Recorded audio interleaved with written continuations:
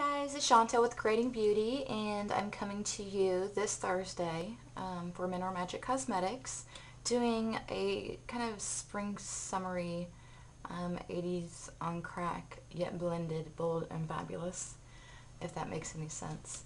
So if you'd like to see how I created this look with pigments, then please do stay tuned. Okay, so the look I'm going for today is a blended yet bold look, and as far as colors and such. So I went ahead and started with a nice clean surface and used Mineral Magic Cosmetics in light beige. Use that all over my face, my eyes, everywhere, just kind of blank out the canvas. And now I'm going to take a fluffy brush and I'm going to give some shape to my crease with a shade that's 1 to 2 shades darker than my eye shape, or my skin tone, because I don't want it to be too obvious. And I'm using matte Aztec, and this will give just enough color and depth in the crease and kind of mark where I want to go with my shadows. And I'm just taking Daylight Mica, nice shimmery white, kind of almost a very light silver color. And this time I'm using a flat brush and gentle strokes starting from the inner corner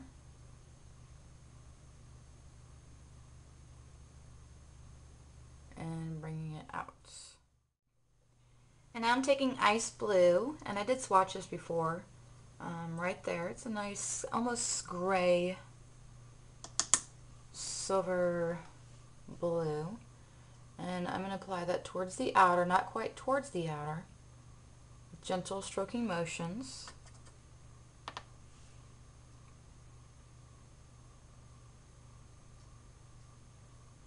And just kind of placing that right there, right above the pupil and a little bit out. Now I'm taking some Rio, which is that nice purple right there with almost like a soft light blue duochrome, and I'm placing that on the outer corner and blending that in towards the blue. Taking more of that Rio on a blending brush, swirled it into the lid, tapped off the excess, and then tapped it into the brush itself.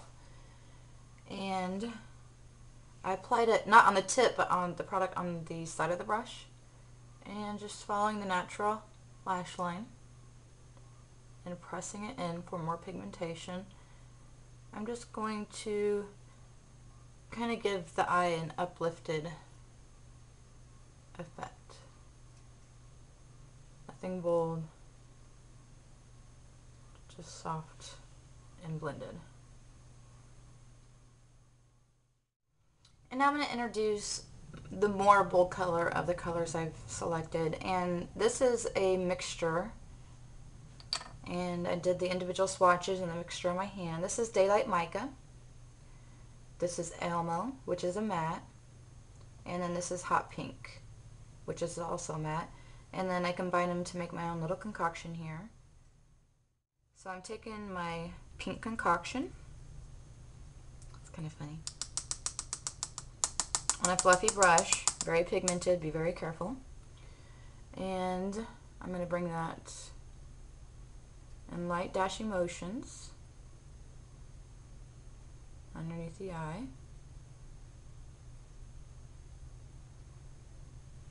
And then I'm also going to bring it up into the crease.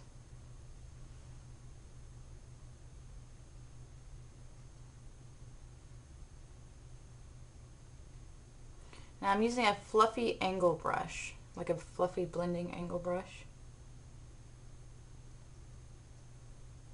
to do this.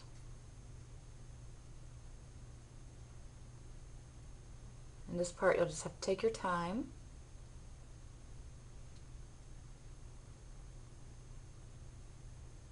And make sure it doesn't get anywhere that you don't want it, since you already applied your foundation, at least I have. And I'm just slowly adding more pigmentation and using the angle brush to my advantage as far as eye shape and the direction I want the product to go. So basically I want more intensity on the outer corner.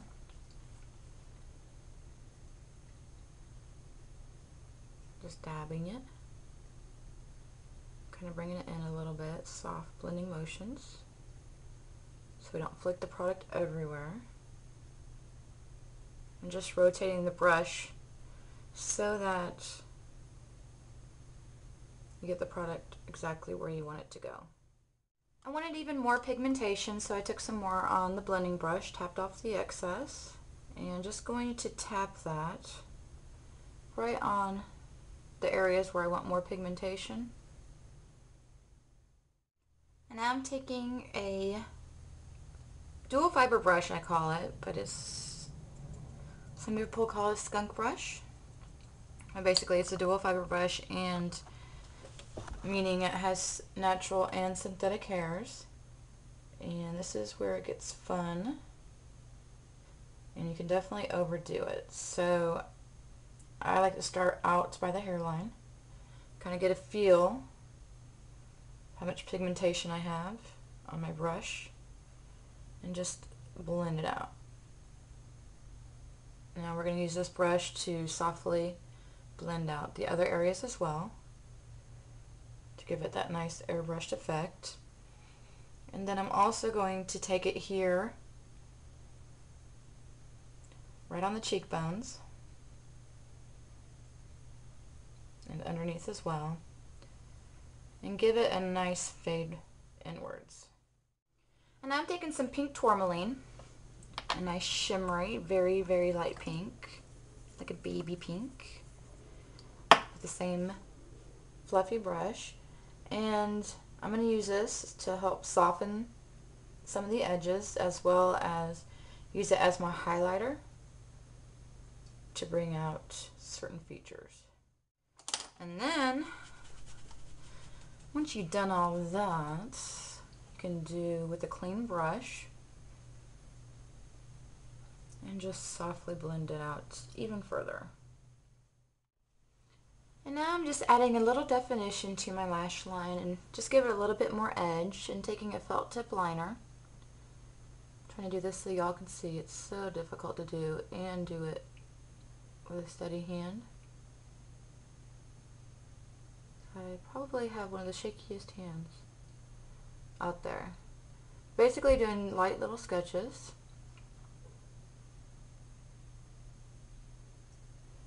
And then you could use a tip. And I'm just following the natural lash line initially. It's the best way to kind of see where you're going and build off of it. And then from the lower lash line, just using the tip. And just slowly bringing it in. Little sketching motions.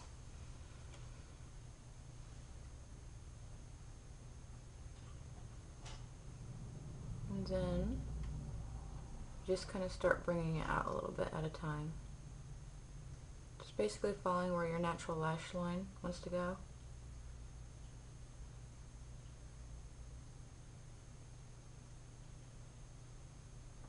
As you can tell, I'm taking my sweet time.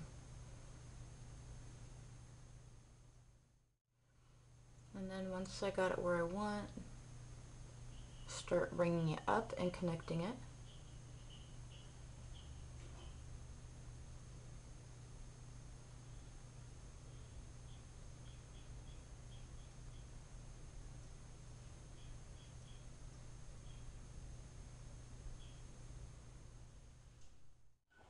Now I'm just taking what's left of that little concoction of the pigment, and then just a little bit of lip balm. I find it's easier to apply pigments with some balm on the lips, and then also mixing it in on the back of your hand, some balm with the leftover pigment. Make sure you blend it in really well. And you just apply it like lipstick.